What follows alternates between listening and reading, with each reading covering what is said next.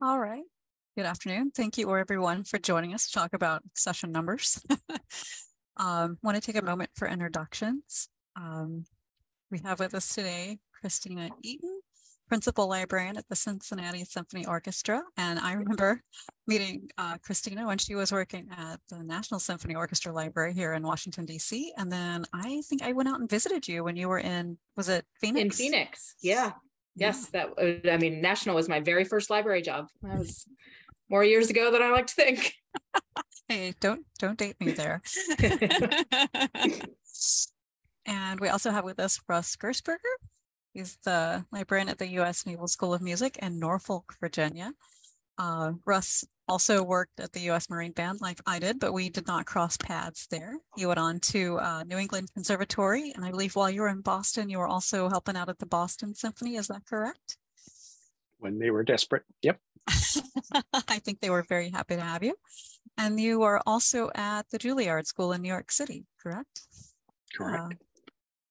So we have an interesting mix of backgrounds here. So like I said, I was at the U.S. Marine Band as well, and now I'm here at the Music Division at the Library of Congress. In my current role, I don't have any need to be worried about accession numbers. So it's fun to go back and talk about this with you two who are more immediately dealing with such beasts. So let's dive right in. I'm going to be peppering you all with questions. And for those of you joining us, please go ahead and ask questions as we go. Don't wait. You're welcome to ask at the end, but if you have questions, go ahead and ask them. And since I can no longer see the chat bar, Amy, you may have to help me with the questions, if that's okay. Yep, no problem. Great, thank you so much. And many thanks to Amy Tackett for setting this up and facilitating this. We really appreciate it. And she's also recording it, and we'll make sure that recording is available later. So yay, thank you so much, Amy. It's a great service to MOLA. So Russ, do you want to start us off here by talking about the two different systems of organization? Well, it kind of comes down to two reasonably simple systems, alphabetically or numerically. And fortunately, most people can handle either system. They're reasonably easy to understand, but they have different structures and benefits and, let's say, not benefits. Not so much bad structure, bad reasoning for them, but some are better suited to larger collections, some to smaller collections. So let's say start for alphabetically, because that's one most people have. Small libraries work well with alphabetical collections. And you can arrange them one of two ways. You can go by composer, so Bach, Beethoven, Brahms, or you can go by title, Symphony, any number of things. And there's different structures then, and good and bad about both of those. So let's say if you go by composer, easy to find what you're looking for. I know some conductors who like to browse for their programs in a system like that. And everybody knows their alphabetical order. But the drawback is that, let's say if you have things arranged on your shelf, you buy a new piece by Bach, you might have to shift everything else in your library to fit that new piece of music in there. You're constantly adjusting room on the shelf because you never know what you're going to buy next. You also should consider applying what we call a secondary level of organization. That is, if you have several pieces by Beethoven, you can't just lump them on the shelf. You're going to want to give some structure to those. So you might want to put your Beethoven collection by title. So you'll have Egmont, Leonore, the symphonies, so that you can easily find anything in your Beethoven collection, no matter how large it is. And then you're also going to have to consider standardizing the names in your title. So Tchaikovsky is always a good example.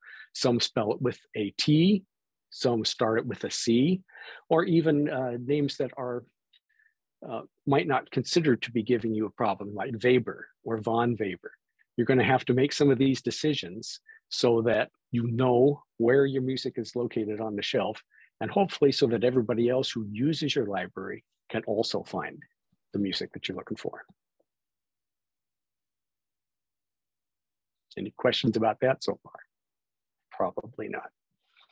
Let's say, continuing with the alphabetical arrangement, you want to put things in your library by title. Of course, everybody knows the alphabet, easy to find things for the most part. But again, there's some drawbacks with this system as well. So you also have to allow some space on each of your shelves for growth, so that you can fit that cantata here in the C's and make room for everything further down as you buy a new piece of music. Here, you might also want to apply another secondary level. So if you have a bunch of symphonies, you should probably arrange those alphabetically by the composer so that you can find your Beethoven symphonies, your Tchaikovsky, everything else in between. So you're adding an extra level of organization onto both of these alphabetical systems. You also have to standardize your titles. So most of us do this anyway if we have some kind of cataloging system, cards, or a database, so that if you're playing from, say, an old Calmus edition that says Thieving Magpie, and you get a nice new edition that's under the Italian title, the Gazzaladra, well, which title do you use? Do you consolidate them together? Do you separate them out? That's going to be difficult to find one or the other if you don't know the other one exists. So you're going to have to organize those titles somehow. And then also maybe format. Let's say you have a piano concerto. The music might say piano concerto. Others might say concerto for piano. You're going to have to make a decision one way or another, what way to go, how to standardize those titles. So there's the good and bad with some of the alphabetical systems.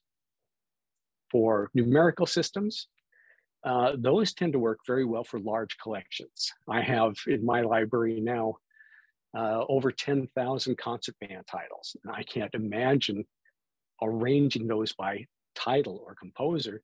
A numerical arrangement is the only way to go, because that also allows for unlimited growth.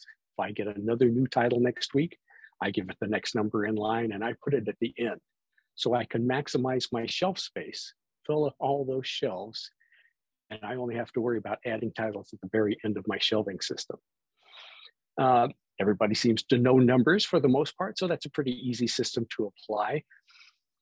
You can also give each piece a fixed location. So if you're looking for piece number 115, you know it's going to be on the shelf between 114 and 116. That's always got a designated home. And it can also help you designate between, say, same sets of a similar work. I should say, let's say you have a set of the Beethoven Fifth, and you have one for your music director, and you have another one that you keep for guest conductors. If you want to identify these, you can shelve them together if in the alphabetical system, but with the numeric system, they each have a designated number, a specific home, so that you can easily tell one from the other. Now, the drawbacks with a numerical system is harder to browse for that conductor who likes to program off the shelf. That's going to be a little bit more different because everything's intermingled. It's going to require diligent record keeping on the part of you, the librarian. And in part because if you look on the piece of music, if you assign number 115 to this new piece, that number is not going to be any place on the music. It's something that you have applied in your library. So you're going to have to make sure that number appears on all inventories, on all folders, on all parts with a rubber stamp or a number, certainly in your database as well. One difficulty I had when I got to, it was New England Conservatory. They gave me the wind ensemble collection. The first thing I had to do was to reconcile all the multiple sets. This had been handled by student conductors over the years, and if they bought a new set of the whole first suite and neglected to give it a number or neglected to record that number on the catalog cards, it was as good as lost. And sure enough, I found 5 different sets of the whole suite that had been purchased over the years because record keeping wasn't necessarily a priority for these students. So you as a librarian have to keep good records, your database, your catalog cards, all your inventory sheets, and on the music itself so that you can find this music wherever it may lay. That is a lot of information. Thank you, Russ. It just kept going, so. And horrifying about Christina, I just remembered as he was talking that when I visited you in Phoenix, you were shifting because I think that was an alphabetical system, right? That is absolutely right. So here in Cincinnati, we largely use a numerical system. We have a couple subsets that I can talk about. But my previous orchestra was the Phoenix Symphony, and that was an alphabetical library. And I was absolutely almost one of the first things I did there was a shift. We actually bought some additional shelving, and needed to give ourselves, 6 or 8 inches on every shelf. So it is a lot of work. It's a lot of moving. And in that was a much smaller library, but I certainly found works that I didn't know were there in the process of giving it a shift. And it's funny. I never thought about it. Like I always thought that shifting, like you might have to do it once a year, once every couple of years. And I thought, oh, that is just awful, a whole lot of work. But then to hear that it actually is kind of good for house cleaning. It doesn't hurt. I mean, it hurts, but it helps also. Yeah. Did you have to do that kind of shifting more than once while you were there? I was there for 3 years, and I did it at the beginning of my tenure and not again. Okay. They actually moved to new office space not long after I left. So the librarian immediately following me had a much bigger move on his hands. But hopefully he built it in some room for himself as well. And so the numerical system was already in place at Cincinnati when you got there. That's correct. Yep. Actually, similar to, as Russ mentioned, we have almost 10,000 sets in our primary collection. We in Cincinnati, we don't own our hall, music hall, but we're the primary resident along with some other resident companies. And we are the hired band for Cincinnati Opera and Cincinnati Ballet. So their libraries are within our space as well. They're much smaller collections in terms of number of titles, although an opera set or a ballet set takes up a lot more space. So those collections are actually alphabetical by composer. So I represent both options here in my own library. Oh, wow. I didn't realize that. I always think of you as very numerical shop. And I mean, like I said, our primary collection is numerical. The opera and ballet are, I don't know, 100, 150 titles. So it's much smaller, but the opera collection actually is growing with excerpts, which is already a problem space-wise. We were fortunate enough, and we did a lot of library cataloging and maintenance in the 16-17 season. Our hall was renovated. So we seized it as an opportunity to really clean house. We did a literal piece by piece on the shelf inventory of every piece on our shelves, as well as the opera and the ballet before we brought them in, and our resident choruses. We did the whole 9 yards. So it was a great opportunity to do a little bit of culling, retire some works that were not in circulation anymore, designate some as, we actually called them resurrected from dead storage because they're not in active use, but they have a historical value. So they're on the shelf. But we have a much clearer idea of what is in circulation now. Awesome. Are you thinking about changing any of those smaller collections over to a numerical system at all? I don't think so.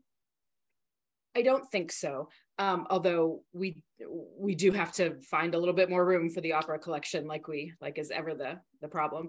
They do one excerpt concert a year basically. So, it adds 4 or 5 titles. It's not a huge growth rate, but it's enough that we've noticed it already. Okay. Yeah. I'm going to really put you on the spot about this one. With your various experience and libraries of several sizes, when do you think for you would be the breaking point? When do you think, oh gosh, okay, this is unwieldy. I can't deal with this anymore. Like it has to go numerical now. I think, I'm not sure I have a number in mind, but I think it's relative. I think it's a relatively low number. I mean, for any orchestra that has, I don't know, more than 10, 12 classics. And then when you get into pops titles, which we talked about alphabetically, but are you alphabet by composer or arranger? I think it very quickly makes more sense to go numerically if you have a good cataloging system so that you can search by any of those. Oh, I'm seeing a question. For opera excerpts, since the opera collections are alphabetically by composer and then inside of each composer by opera title, we usually go full opera first and then the excerpts right next to it. Pat, I hope that answers your question. Yeah, please let me know if I read too quickly and didn't actually answer your question. But yeah, it sounds like you do house them more with the operas rather than just orchestral music. Right. Yeah. Okay. It's more of an ownership, in that case, it's more of an ownership question, because since we're the hired band, it's the opera's collection. And we have agreements about how we house their music and that kind of thing. So that's why they're filed together.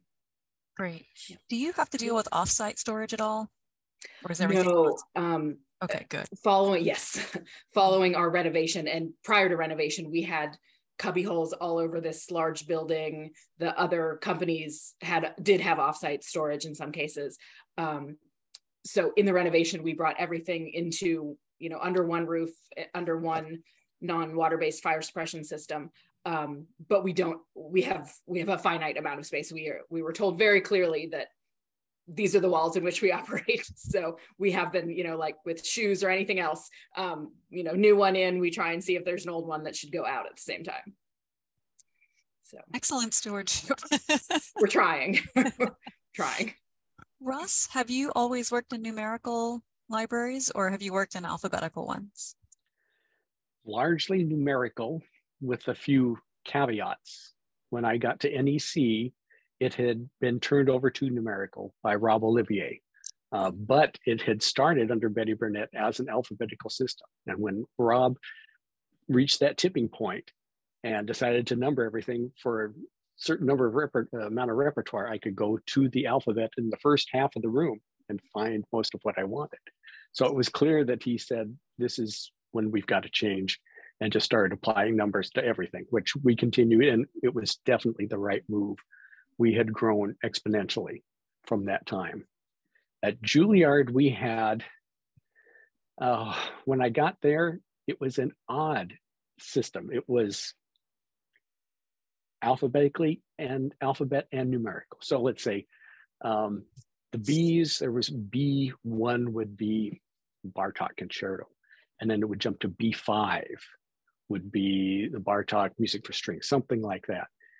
And whoever had designed this had left gaps in there, I suppose, so you could fill in as you got more pieces. So B2, 3, 4 were open.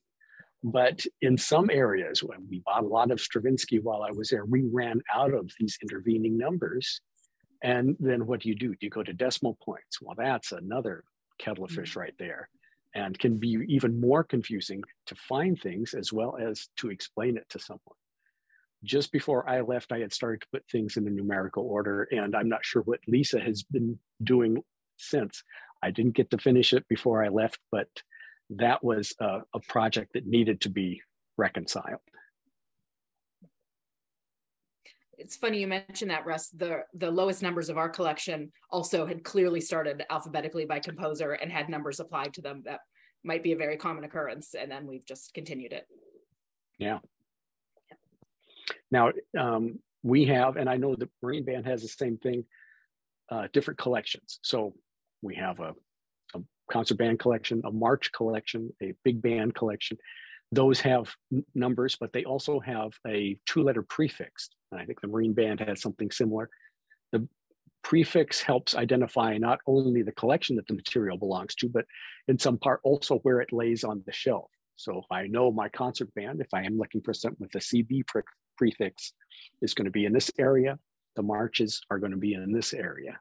And generally it's arranged by ensemble and somewhat by size at the same time.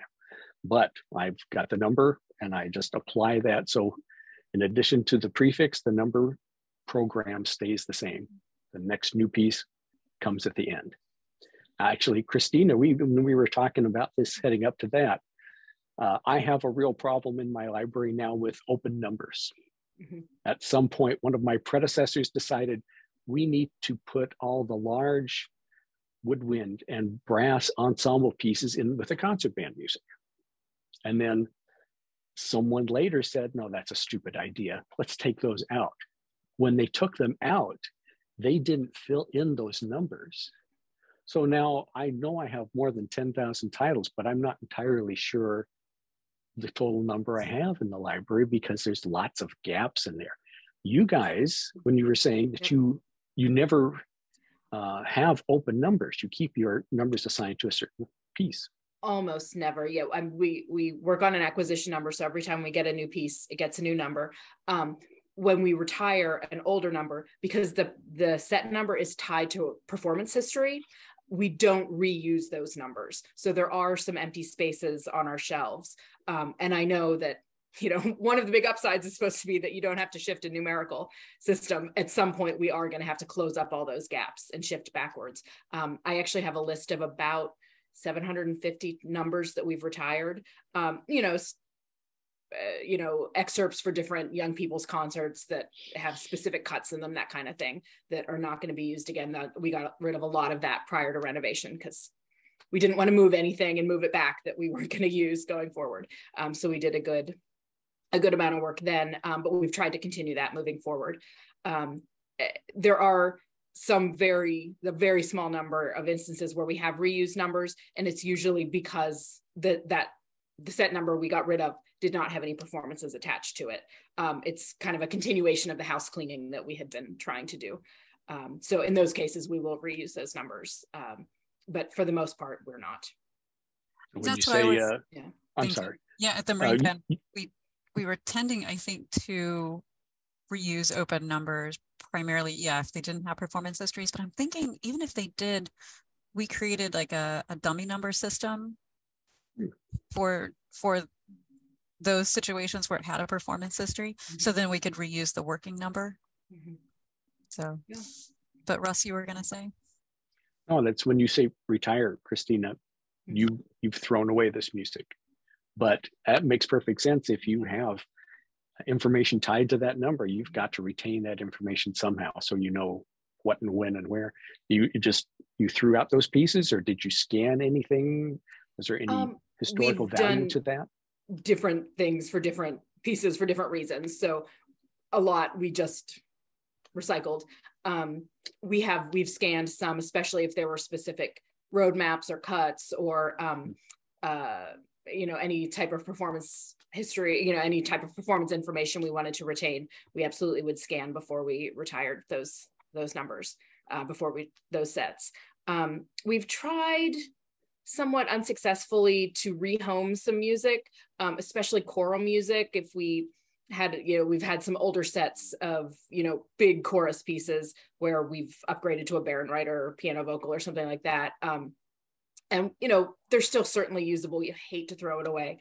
And so we have relationships, with some churches and other choruses in the area. But it's never quite that simple. We've tried, and then they sit in a pile for a year without being claimed. And then we finally give in and recycle them. So if anybody is not the topic, but if anybody has any good suggestions on how better to, rehome, especially chorus parts, I'm all ears.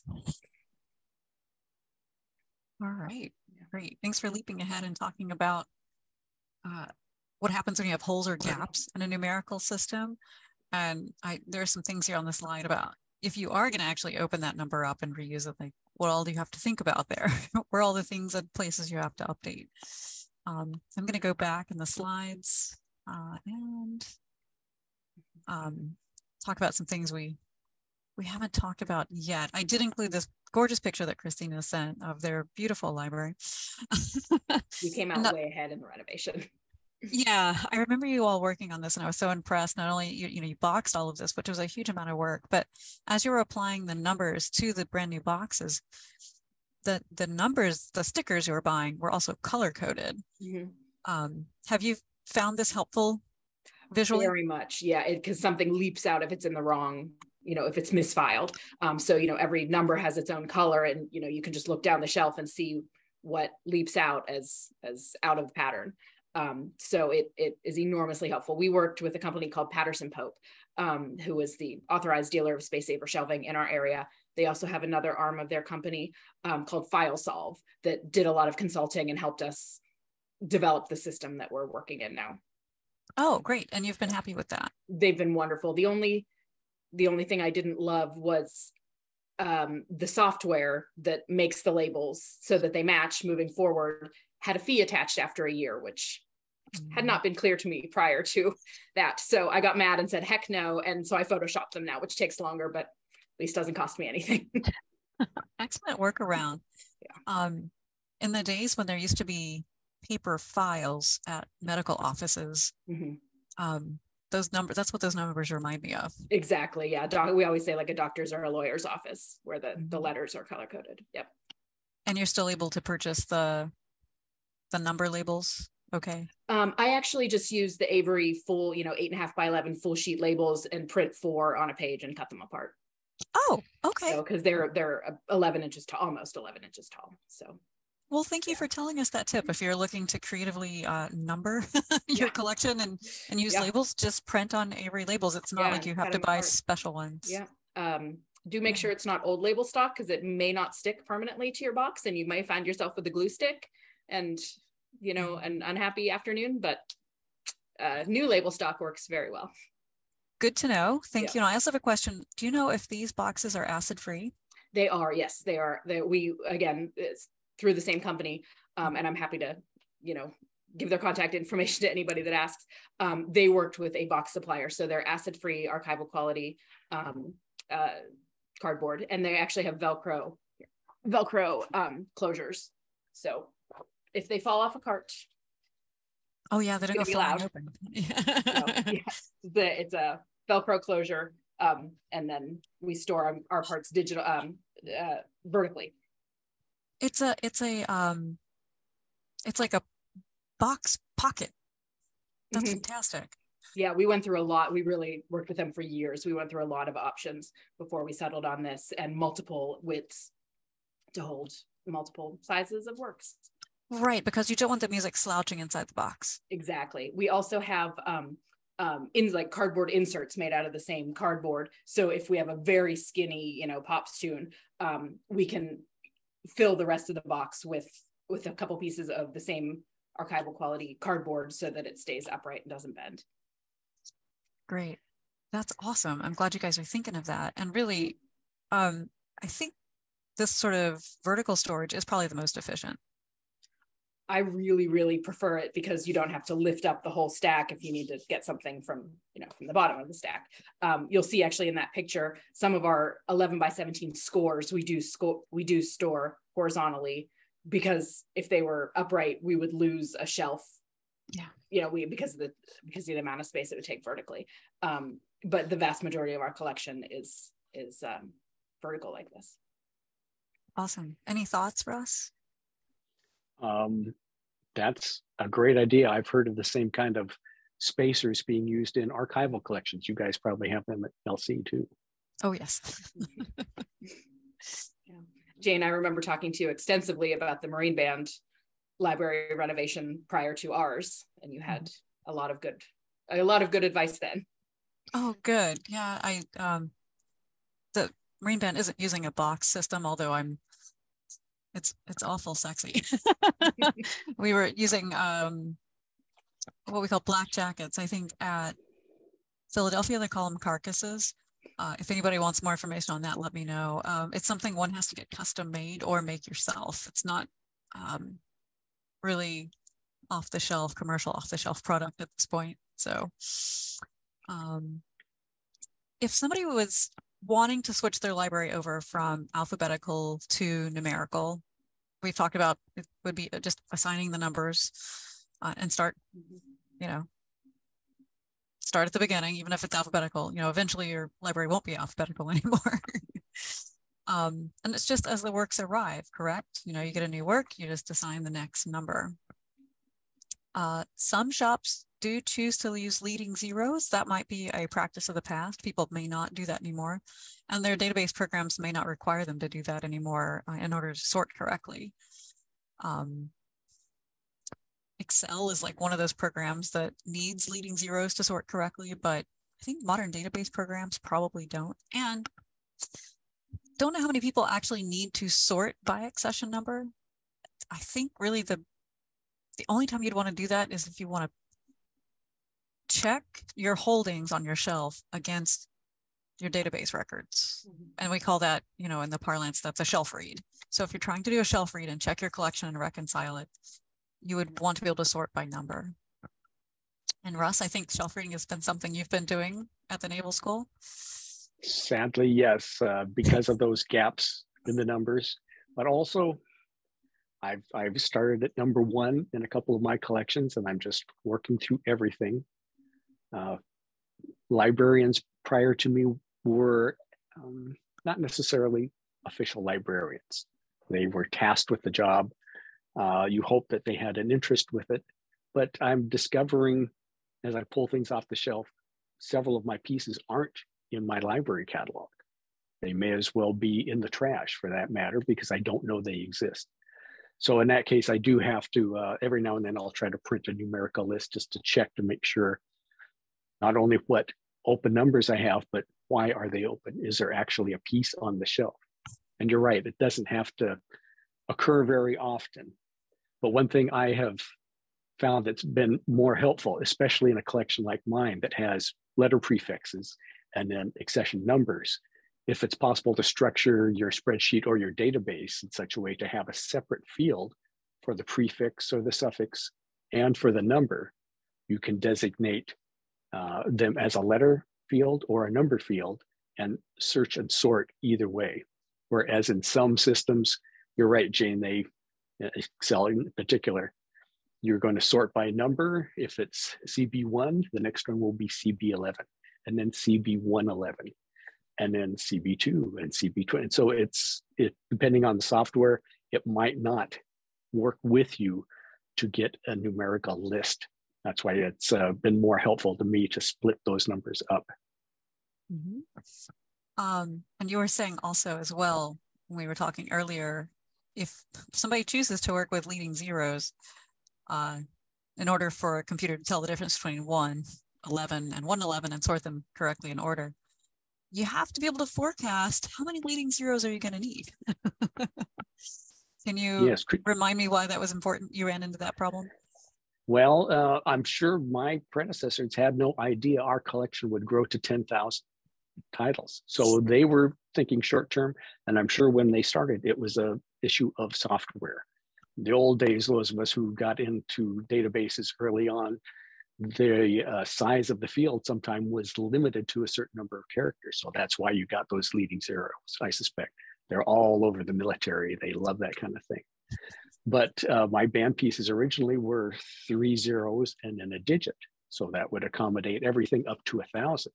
Now that I'm in the 10,000s, that can be confusing and it doesn't help me in any of my searches or sorting. But Christina, I think you've got leading zeros in your system, is that right? We do. We have, well, actually, it's funny. We have 4 digits. We use OPAS for our database. We have 4 digits filled there. So, 0124 is catalog number 124. But we were high enough in our numbering system that when we were making the box labels, we said, you know what? We should add that 5th zero so that we can, so we have the space on the label moving forward. So I think we're around number 9378 or something like that. And I just recently emailed Tom Gatens to say, isn't there a way to just add a 0 to every record? And there is. So I don't have to do it by hand. So that'll be coming soon to my library. When you talk about, Russ, sort of collection designations, that picture Jane has up now, those are all CSO. And we use that for just our standard classical subscription, music director kind of sets. We are able to put that in a separate field in OPAS. It's the collection field in the library in OPAS. So we have a POPs designation, education, several options there. So like you were saying, you can search one or the other, but the numbers are sequential through both or through all of those collections. And, as you saw in earlier pictures, they're next to each other on shelves. Yeah, like you can, it doesn't help if I point at my screen. You can see the top color on the labels there. That pink one is education and red is POP. So you'll see some variation. It just helps things kind of jump out at you when you're looking for a specific set on the shelf. Okay, so that's interesting. Your numbers run straight through all your different kinds of music, Yes. whereas in some other numerical systems, I'll speak from my experience at the Marine Band, the regular concert band was R, and the number started at 1 through over 10,000. And then we had the orchestra music, which started, you know, O, and it started back at 1. Like they restarted the numbering system for each different collection. So I think this is the first collection that I've seen, Christina, where the numbers run straight through, like all the music is together on the shelf. Yes, and we actually made that conscious decision post renovation when we were moving, well, in the process of moving out and moving back in. Prior to our renovation, it was a complicated system. We'd had basically one numbering system, but 2 different shelves, basically a symphony shelf and a pop shelf. So number 12 could be on either shelf, whether it had been used by the symphony or the pops. And it became complicated. We would have duplicate sets. And so when we moved out and moved back in, we decided to go with this system where everything is just in numerical order, regardless of collection. In our main collection, you know, I haven't talked so much about the chorus collection, which also has acquisition numbers, and that also starts at 1 again, and they have their own numbering system. And actually same with the youth orchestra. So there are a couple other collections, but for the vast majority of our orchestra, it's in a single numerical system. Okay, now that makes total sense. I'm glad you further explained that. Yeah. Good deal. If anybody was curious about really how best to get started, I put this up here as an idea. You know, at the Marine Band, our system was, we wrote it down on paper. That's ours. Oh, good. So you assign accession numbers using paper too. You have a paper list. Yep. We then put it into our computer database, but I don't find it that easy to just look up the highest number, figure out what the next one should be. So we do actually keep a paper list. It goes back thousands of numbers. Have you ever found that list to be handy? Yes. There have absolutely been sets we're looking for and either didn't make it into the database or there was something that did not reconcile. We've absolutely flipped back through it to figure stuff out. Yeah, that paper list really has come in handy. I know it could be done in Excel, but there's something a little safer about this paper list for assigning accession numbers, I find. And Russ is nodding his head. What has been your experience, Russ? When was it? 2 weeks ago on a Friday, the power went out all around the base for 5 hours. Oh. So, and thank goodness, I still have several of my lists printed out, sometimes by title, sometimes by composer, and I had to rely on those because computer's down. I know at the Marine Band, we would periodically print to PDF a report. Occasionally, I don't know if we printed it out once because it was massive. But at least even the PDF came in super handy. You could keyword search it because the database would go down. Mm-hmm. You know. Yeah. So some sort of kind of backup, really handy. Yeah, actually, that's a great idea because then you can always take a copy of that home with you, whereas your database might be too big or a different system to back up. Good to have an offsite backup, as you probably found out the hard way, like we did too. Mm-hmm. And if you're using like a paper list to just assign the next number, because really that can probably be sometimes be the fastest. It's funny, analog can sometimes be the fastest way. It really just can be simple as what's the next number, what's basic title, and you know your composer, and probably need to know which edition because we've got a situation here where, in our example, you know, you've got several editions of the same Beethoven. So enough information to just basically identify what you're looking for. Because invariably, if you go to the shelf and look at the last number, well, if it's a new piece that you bought that's in the works in a concert program already, what's on the shelf might not be the newest, most recent number. That one might be sitting on the shelf with other concert material. So the paper list sometimes will save you.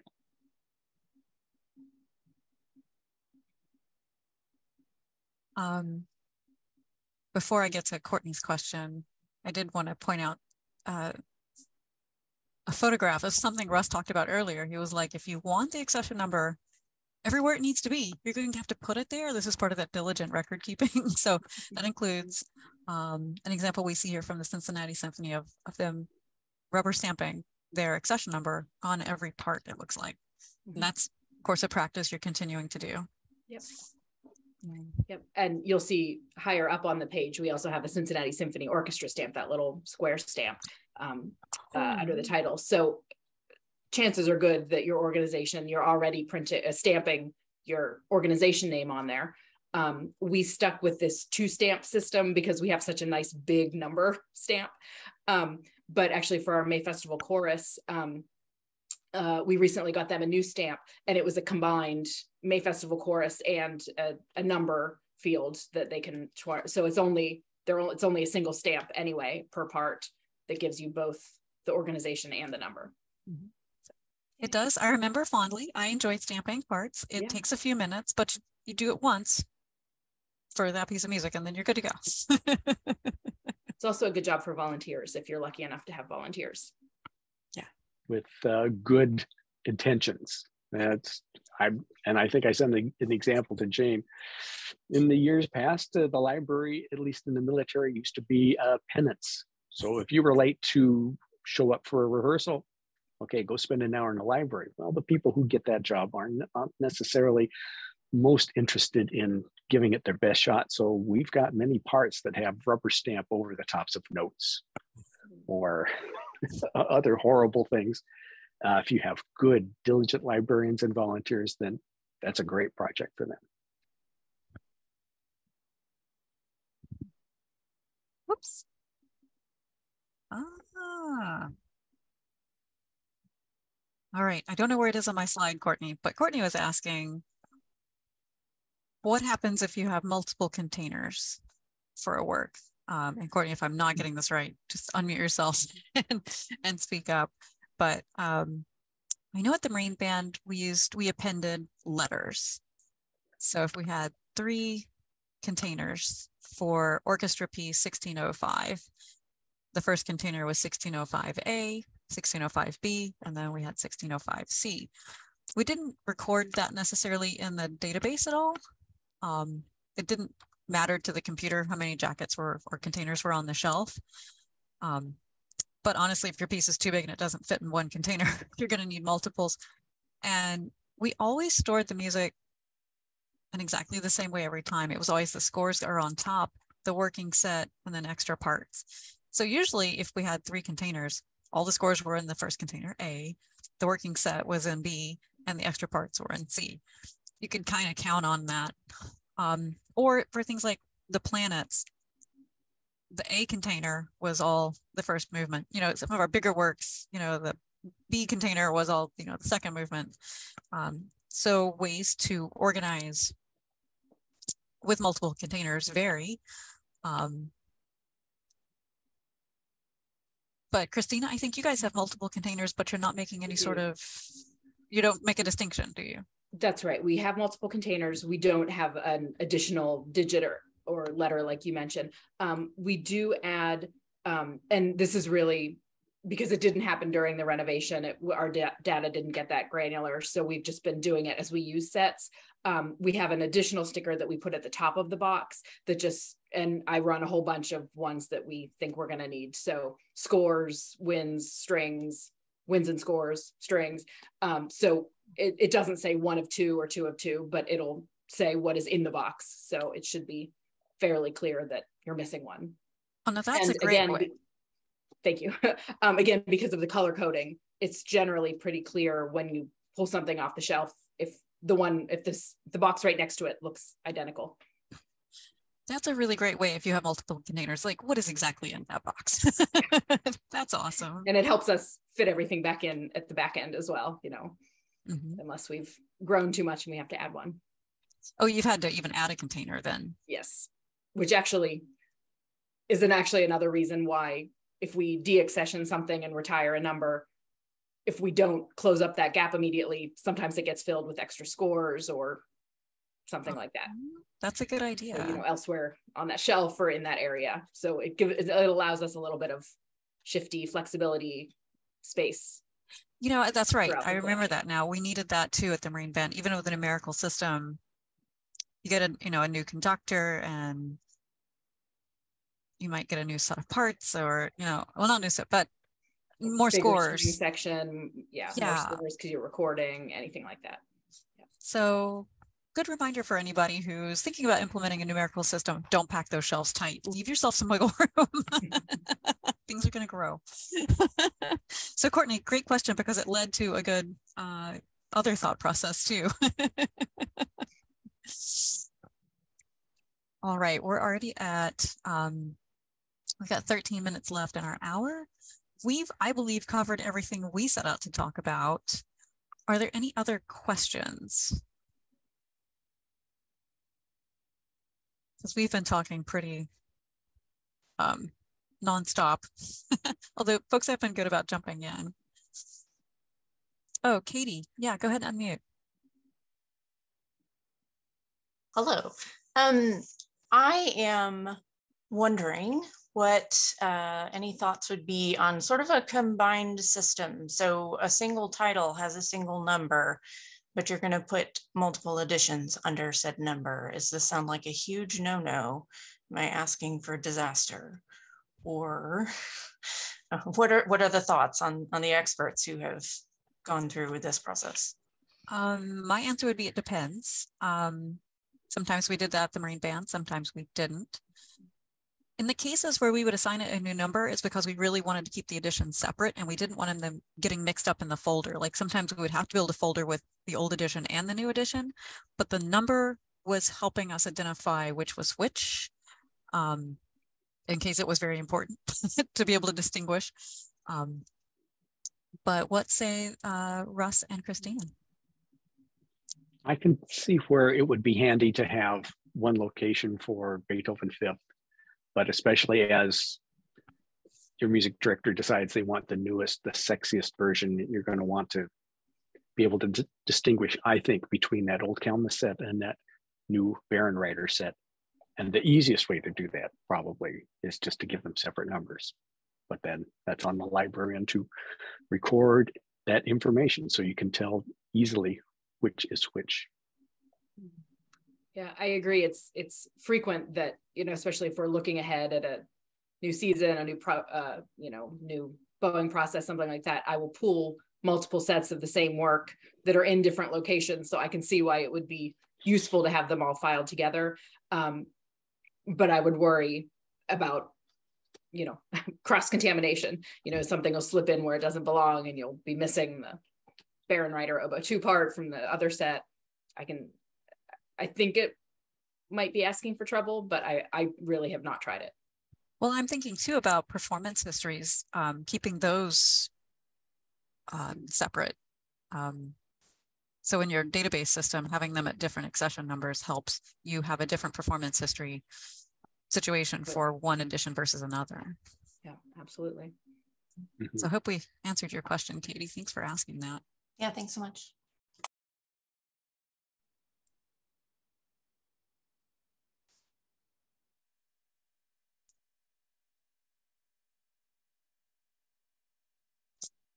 Courtney, I know switching to a numerical system was something you were thinking about. Have you gone ahead and done that, or where? May I ask where you are in that journey? Still at the beginning of the process. We'll be moving into our new renovated space, hopefully in the fall. And it's something that we need to do, I think, over the summer while we prepare for that, because we're just running out of room and the shifting has become too much for us. And were you also having to consider remote storage? Yes, we are. And you really felt like accession numbers would help in that situation? I believe so. Yeah, right now we have some chorus music offsite, but I believe after our move back to the renovated hall, we're going to have more music offsite. So I think it's inevitable that we're going to have to move to the numerical system just to keep track of everything. How many works are you up to now, or how many titles do you know? I had the number and I can't remember at the moment, but it's nowhere near the amount of the Marine Band or Cincinnati, but we're in the thousands. So probably a couple thousand around there. Mm-hmm. Yeah, I can't help but wonder how many MOLA orchestras have grown to the point where they're really having to consider this now. We're also purchasing more and more new editions, like Russ mentioned. And so just finding space for that and trying to figure out, if we need these older sets. When we moved to our temporary space, we donated quite a few old sets.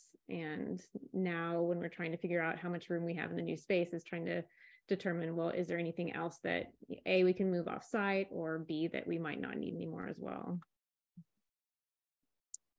What are some of the concerns you have going into this project?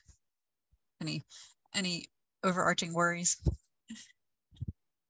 Well, mainly just time constraints, and trying to get it done on top of prepping music for our, regular season as well as our summer season. So I think it's just that, and utilizing volunteers, as Russ mentioned, at least to not only get the numbering system started, but stamping parts and everything. I think that's a good point. Mm-hmm. I thought about that, you talk about stamping all the parts for thousands of titles. And I wonder if something to, I don't know, this could be asking for disaster, but like stamp it as you use it kind of thing. As it gets pulled off the shelf, that may be just a long, over many, many, many years kind of project, but that way it gets you into a numerical system quickly. True. On the surface. We actually did that to some extent. We had, I mentioned, we had some duplicate numbered sets, like, so we actually did assign some numbers sort of in theory, and just stick the sets in a box so the box had the new number, the parts did not. And either as we've used them, or if we have a day with volunteers and not a lot of jobs, we have a backup project for them. So we have done that, and it hasn't led to disaster yet, knock on wood. Yeah, leaving yourself a good note, paper trail of don't forget to stamp this set. Courtney, I'm going to put you on the spot and just say, I hope sometime next year, or, whenever this move to a numerical system is done, it'd be fascinating if you wrote about it for Marcato. I'd be glad to once it's all behind me. Yeah. But I really appreciate you all taking the time to go through this, because it helps me think through it, and, questions that I need to consider and things I haven't even thought about. So I really appreciate you all leading this session. You're welcome. Well, when you asked about this, I thought, okay, how many other people are also thinking about this? You are probably not the only one. Oh yeah, Nishan is like, yeah, you have to write that. But yeah, less of a how-to, but more of a how I survived.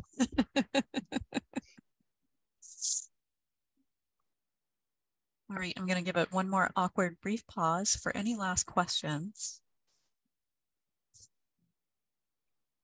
And any final thoughts from our panel today? I would say that there are times you could use, say, a closed system. I have received some donations from past directors or something like that. If it's a collection that I know will not grow at all, I can apply whatever system I want to that, and it will sit by itself. It will never expand. It will probably never decrease, and it doesn't matter what system I apply to it. I can use numbers, letters, alphabet, and it's easy to find material that way, but it's also not necessarily a working collection.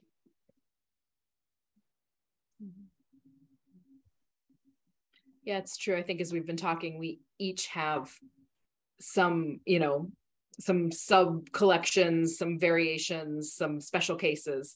And I think it seems like our despite our best intentions, there, we can kind of, systems kind of grow and adapt and settle in over time. And I think it is really nice to take a step back like we've been doing, and reassess how well it's working, what we should think about doing next time, and see how it works for others. So thanks for putting this together, Jane. Thank you, Amy. Thank you all so much for joining us. And thank you, Russ, and for Christina for agreeing to do this. It's been a lot of fun working with you on this. So, and I hope it's helpful to everyone. So, all right, well, if there's nothing further, we'll say goodbye.